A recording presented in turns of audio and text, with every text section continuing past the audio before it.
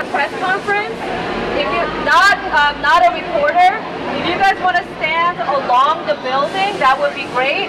If you're with press, if you want to be where the cars are, that would be great. I don't see anybody. Hi, nice to meet you.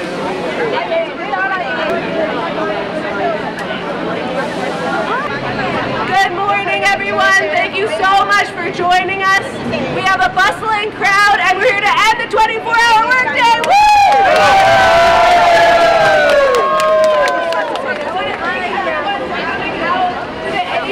A Woman Campaign press conference to end the 24-hour workday for home care workers.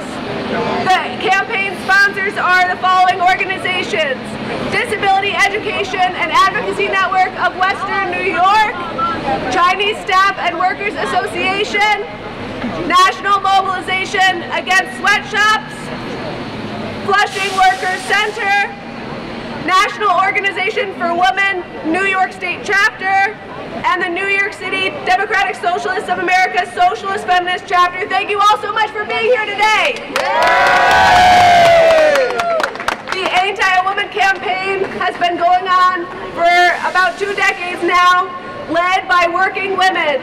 And we're here to say that we deserve fair hours, we deserve time for ourselves, time for our families, and we're here to end the 24-hour day for home care workers.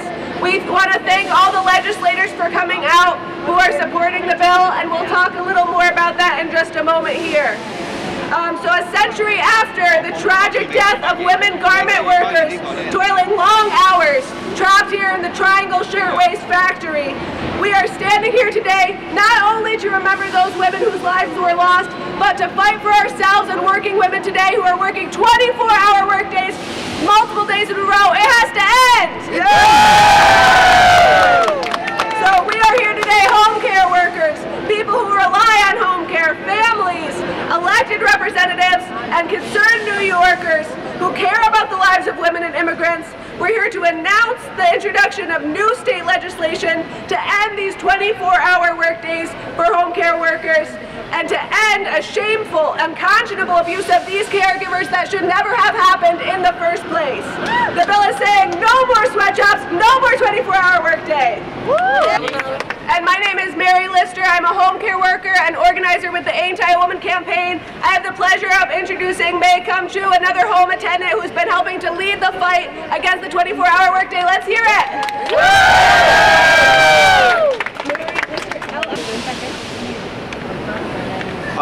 So she say, my name is May Kum-Chu. I have been home care worker at CBC more than 10 years. I've been working like 24-hour shift for more than 5 years. Because the work for care of the patient is really a lot and heavy. I work continuously 24 hours for 3-4 days per week. All my energy is spent on the patient. I wake up 3-4 times a night to take care of the patient. So I have no way to rest regularly. So the one time I was helping the patient to use the bathroom. In order to not let the patient fall down, I injured my shoulder. I cannot work anymore. So, and I become a disabled person. She say today, so the legislature proposal speak the voice of us, home care worker. So we must abolish the 24-hour workday. Because this is an inhumane working environment that treats this industry worker, especially the woman, like the slave. So the home care worker have a lot of responsibility and pressure, so she's taking care of the patient day and night, so work like a slave. So she say we also, the home care worker also have a family, children, so every day taking a lot of pressure. So we demand the government pass this legislation, pass this law to protect the worker and protect the patient. So no more 24-hour shift, at least spread to 2 shifts. And we demand the government to do that. Thanks. So as we heard, these 24-hour workdays are making patients out of workers. When we work these long hours, we're getting injured. It needs to end. So on that note, I want to introduce two of our sponsors. We're going to start out with Senator Roxanne Prasad. Thank you so much for coming. Good morning, good morning, good morning. Good morning. What are we here for today? We are here to say 24 hours is too long. That's right. That's what we're saying today. 24 hours is inhumane. No one should be working 24 hours without a break. It is unhealthy. It is unhealthy for the worker and it's unhealthy for the patient. It is a safety hazard and we have got to stop that.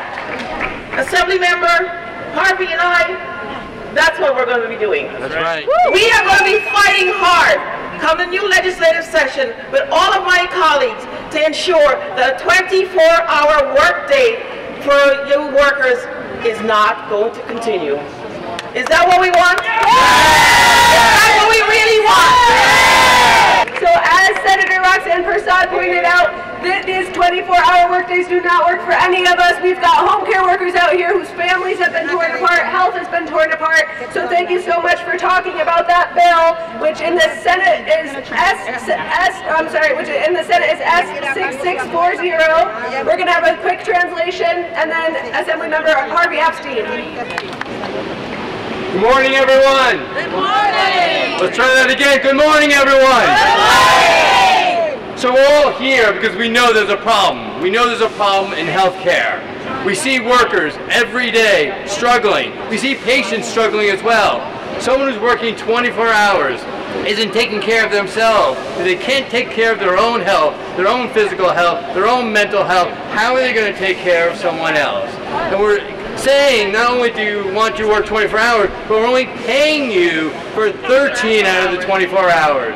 This is a social justice issue. It's an economic justice issue. Workers are being paid on average $25,000 a year. And we know in a city like New York, that is not a living wage. That is not something that's sustainable. So we're here to say, one, let's abolish the 24-hour rule. Let's do that. And let's support workers from organizations all over the city. You know, AI Woman organizing on this issue. There are organizations, Chinese Staffing Workers, National Mobilization of Sweatshop, saying that their members are seeing this struggle every day. Now we realize that patient care is important, and this is not saying we don't care about patients. We're not sacrificing patient care at all. What we're saying is we're improving patient care by ensuring workers have living wages, livable hours, and that's our goal. So the bottom line, we know this costs money. This costs money. The government has to step up. And we're lucky we have strong leadership in our Senate. We have my Assembly colleagues here who are going to speak in a few minutes. Deborah Glick, Joanne Simon, Deborah Weapon, Natalia Fernandez, who are here standing with us saying, we know this is a priority, we know this is a social justice issue, and we know we need to spend money to make this work, and that's exactly what we're going to do when we run into the legislative session. Stay involved, keep being involved, push us to get this done. Thank you all for being here.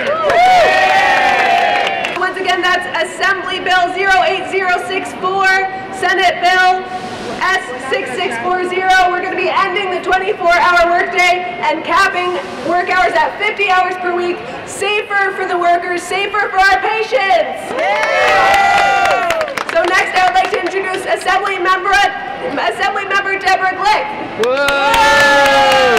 Good morning, everyone. Thank you so much for being here.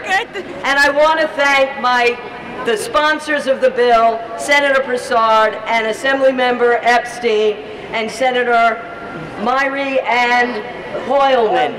It is important for all of us to stand together. I thank all of the advocates. Who are the patients? They're elderly, they're ill, they're disabled.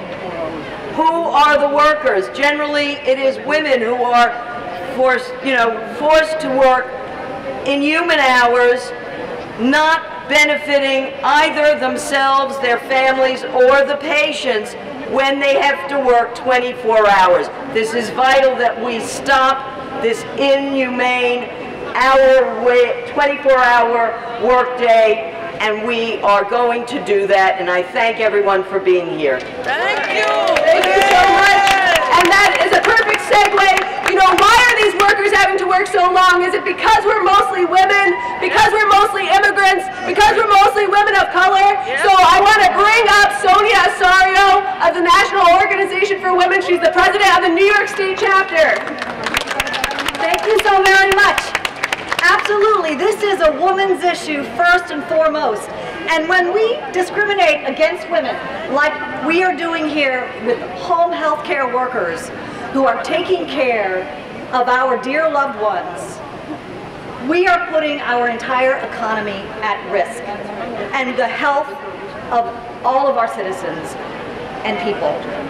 So it's important. You have to imagine what it would be like to head into work and be told that you are forced to work a 24-hour shift.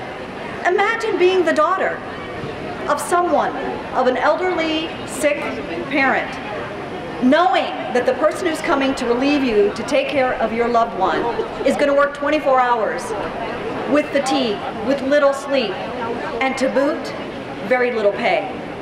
This is a workers' rights abuse that must stop. And it's the reality of too many home health care workers. This isn't controversial. It certainly should not be controversial at all. Ending the forced 24-hour work shift is a workers' right issue that shouldn't need to be defended at this point in history.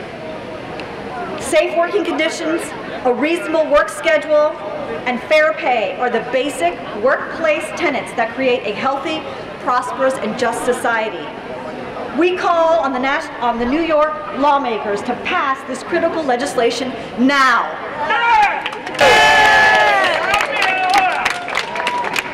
Thank you so much. Next we have up Assemblymember Joanne Simon.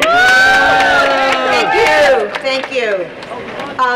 You know, we're standing here outside of the site of the former Triangle Shirtwaist Factory, which it resonates so much in terms of our labor history and in terms of women's history. You know, the women who worked at the Triangle Shirtwaist Factory were locked inside, and they worked unconscionable hours, long hours, in an abusive situation. Today's shirtwaist factory workers are home health care workers because they are working 24-hour shifts and being paid for 13 hours. We have a term for that. It's involuntary servitude. And that is unconscionable and unconstitutional. So I am delighted and very grateful to my colleagues, Senator Roxanne Prasad and Assemblymember Harvey Epstein, and all of my colleagues here, and the advocates I've been working with for the past several years on this issue, to ban the 24-hour workday. This is America. This is New York State. What are we doing? So I encourage everybody to speak up and speak out and make sure that we pass this bill so that we bring this kind of protection to our workers. Thank you very much. Great, it is time to end the sweatshop, whether it's in a factory, whether it's in the office, whether it's in our homes. 24-hour workday? No way! Next we have up Senator Myrie. Good morning. Good morning. Buenos dias. Buenos dias. Josam. Bonsoir. Bonsoir. Okay, all right. Ni hao. Yeah, that's very good, very good. I'm State Senator Senator Myrie. Let me first thank Senator Prasad, Assemblymember Epstein for sponsoring this legislation. I stand before you today not just as a state senator, but as a son of a home health aide. My mom is a home health aide right now. And so this is a personal issue for me because we know that most people in this industry are women, and most of them are women of color. And I would venture to say that if it were a different population, no one would stand for this. So we are going to say today, no more to the 24-hour work shift. It is an injustice, and we will not stand for it here in the state of New York. So I look forward to working with my colleagues to ensure that we pass this bill next session. Thank you to all of the advocates and the community people. Let's go get it done. Thank you. Thank you so much. And That's exactly correct. You know, I want to mention for a moment, all of the home care workers out here, are we victims? No! Does the system run without us? No! Okay, the system needs us and we deserve our fair share. We deserve standard 12-hour workdays maximum and we deserve fair treatment today. Yeah. People with disabilities, people with chronic health conditions, older individuals are more and more wanting to come out of the institutions and live in their homes. One of our sponsoring organizations is the Disability Education and Advocacy Network of Western New York. We've got home care workers here from as far as Niagara Falls, statewide issue for workers, for people with disabilities, and together we will win! I would like to invite up Assemblymember Sabotas. Thank you so much. Thank you, Harvey. Thank you, Senator Persaud. You know, she had this bill when she was in the Assembly. My name is Arabella Samotas. I represent Northwest Queens, Astoria, Long Island City, and I can tell you that this issue is very personal to me. I have a father who pretty soon is going to need 24-hour care. And I mean, I know what that's going to be like. Right now, we're able to, you know, through family, through my mother, we're able to provide the assistance. But when we're not able to do that anymore, we're going to have to hire somebody. And it's not fair to expect that somebody will work 24 hours a day without break, without even just compensation. Because if you're getting paid, maybe you can push yourself to work those 24 hours. But if you're not, you have no incentive. There's a sign here, and I don't speak Spanish, but I'm going to read it. 24 horas se trabajo. And I think it says destroys families. And I'm sorry because my Spanish, I have not gone to Spanish since high school, but that's what it does. It destroys families, not just those caretakers, but also the families who depend on the services. I want the best care for my family members, and I know that the healthcare providers also want to do the same. We can't expect that to happen if they do not sleep, if they do not rest. It is common sense. Unfortunately, you know, common sense is not so common all the time, but the truth is that we have to measure our humanity as a state by how we treat the most vulnerable around us. We need to get this done. We need to get this done next year. No excuses. Thank you very much, Harvey. Thank you. Victims, but who are leading the way, because we know long hours, even if it's worse for home care workers, is something that people of all industries are starting to face. Longer and longer hours. A century ago, people fought and died for the 8-hour work week. I'm sorry, the 8-hour work day, 40-hour work week. We're here to say we're not going to settle for 24-hour work day, and we will lead the way to a more just future for all workers. All right. What do we want? Split shifts. When do we want them? Now. What do we want? Split shifts. When do we want them? Now. What do we want? Split shifts. When do we want them? Now.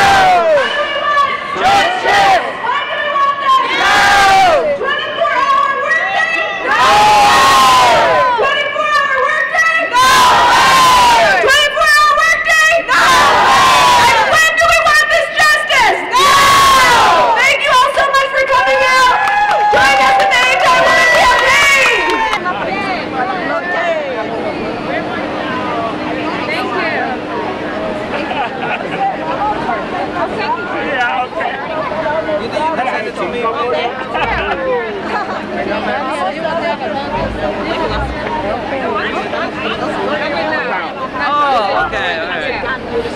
Okay, 203.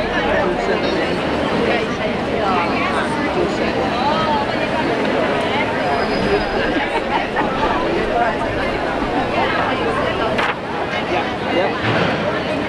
And the one. Okay, sure. Appreciate it. Thank you so much. Mira, dile.